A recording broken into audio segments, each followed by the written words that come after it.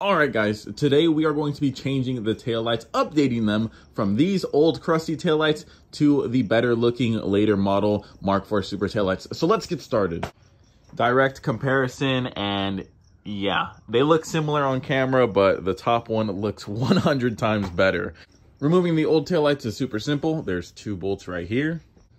Then you remove the factory harness through the grommet. Insert the new one. Insert and plug in your bulbs, and it's that simple. And look at the difference.